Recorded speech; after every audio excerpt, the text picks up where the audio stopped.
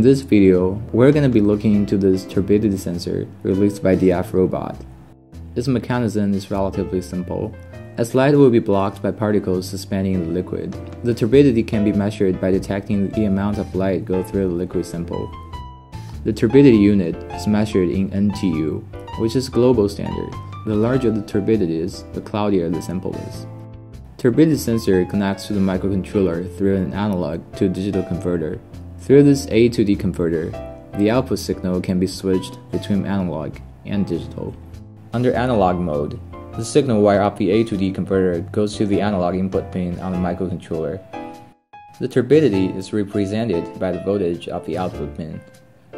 Clear water with NTU less than 0.5 gives us a voltage around 4.1 volts.